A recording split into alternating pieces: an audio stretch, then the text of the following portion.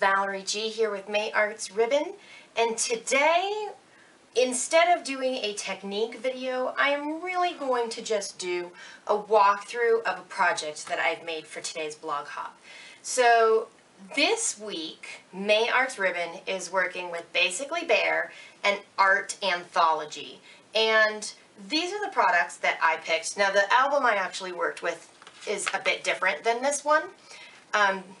But this one has all chipboard pages with envelopes and these cute inserts. The one that I chose to work with was a little bit more of a mixed media kind of album because I really wanted to play with using the Art Anthology products on a bunch of different surfaces. So what I picked for my Art Anthology products is a velvet dimensional paint in Mardi Gras, which is sort of this creamy purple matte opaque color. I also picked their Sorbet, Viridian, which is a turquoise, sparkly, transparent color.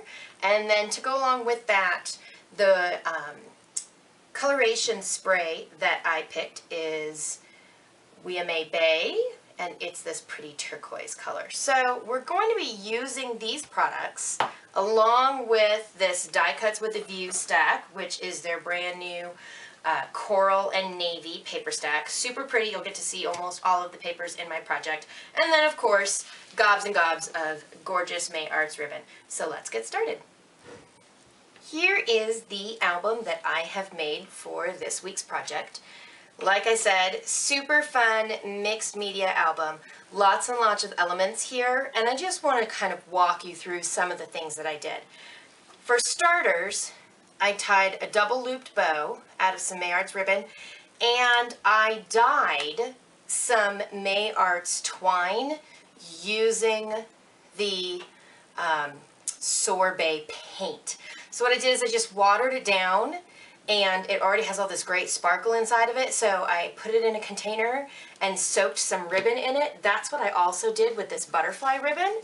So you can see it starts off, this canvas ribbon, as sort of an ivory color, and I drenched it in this watered down paint and came out with this fantastic turquoise and sparkly butterfly ribbon. So I used this in the album as well.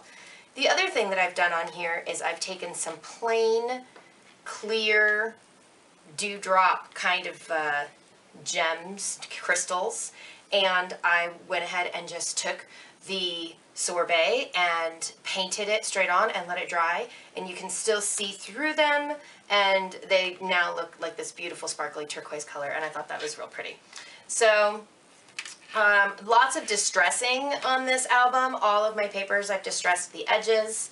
I did some hand stitching on some of the papers to add some extra texture.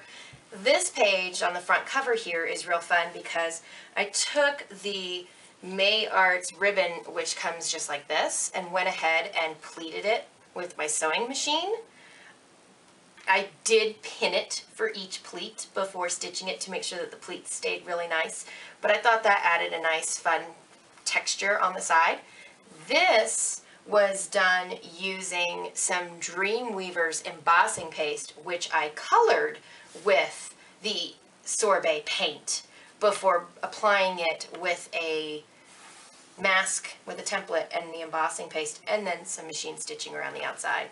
So inside, I've done one of my ribbon hinged flip books. I wanted lots and lots of places to put photos and journaling and tidbits in this album. Here's some of that butterfly ribbon, which I've colored purple with the paint.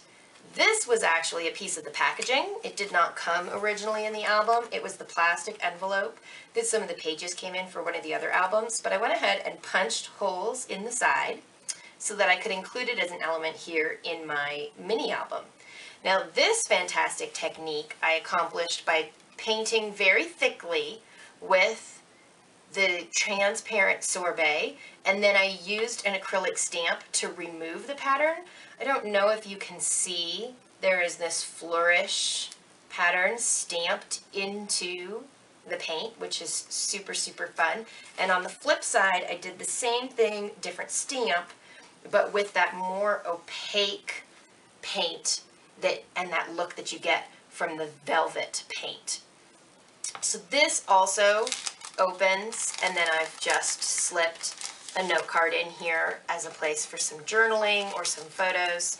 But one of the other things I love, let me put this behind, is the way that this looks with the two paints on opposite sides of this plastic. Where they overlap, you get this super beautiful blended look.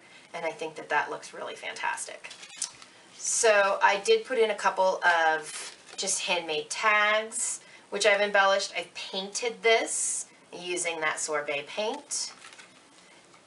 This page was corrugated cardboard, and so I did a lot of distressing, painted some white acrylic paint on here to really bring out the texture of that cardboard.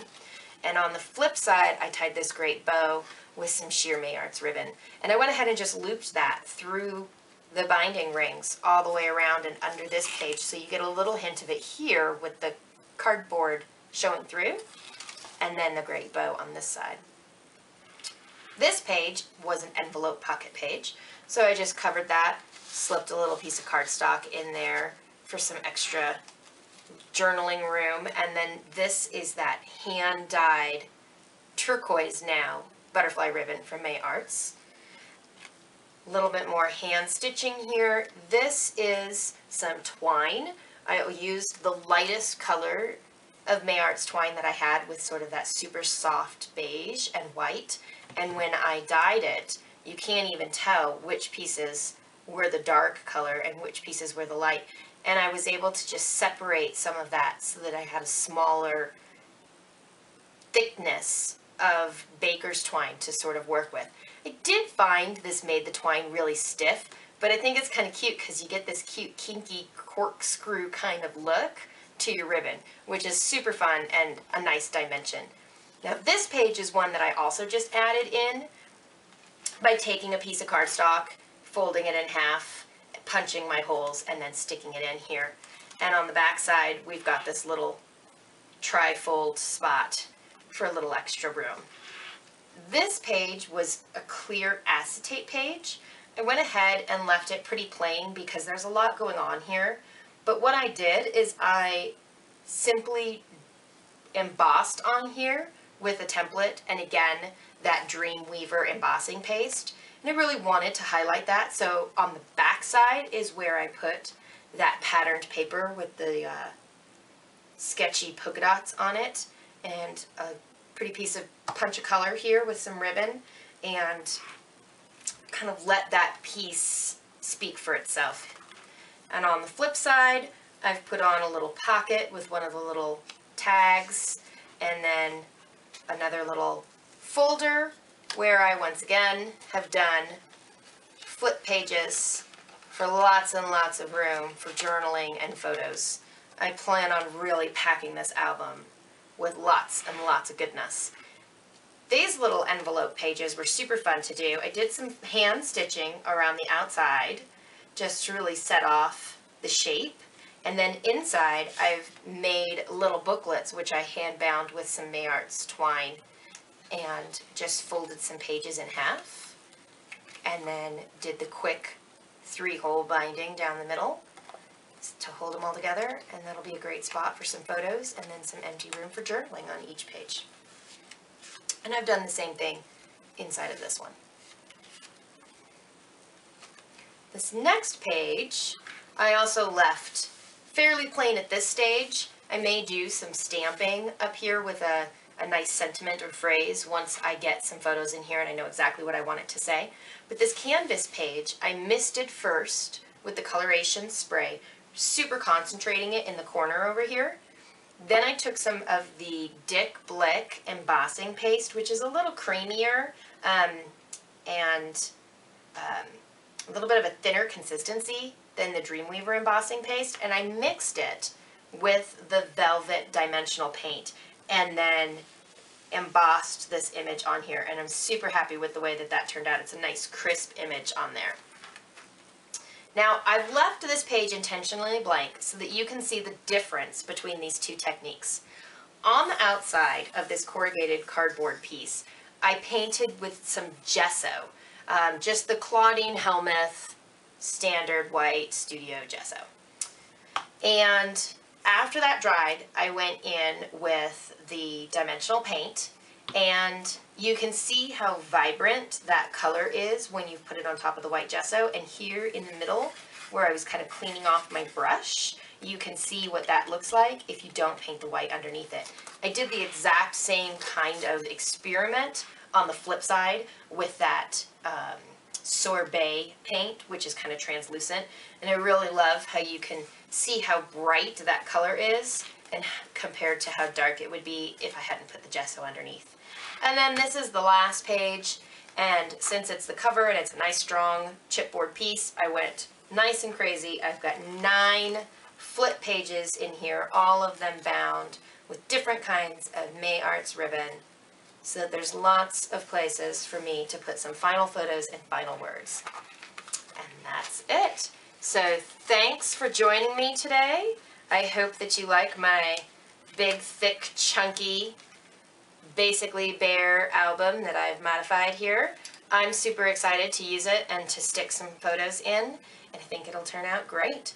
So if you have questions about any of the techniques that I used, or you want more details, feel free to leave a comment down below, and I'll get back to you, or maybe make some tutorial videos of something if there's, you know, a particular technique that people are interested in and want to see more of. So thanks for joining me. I hope you have a great day.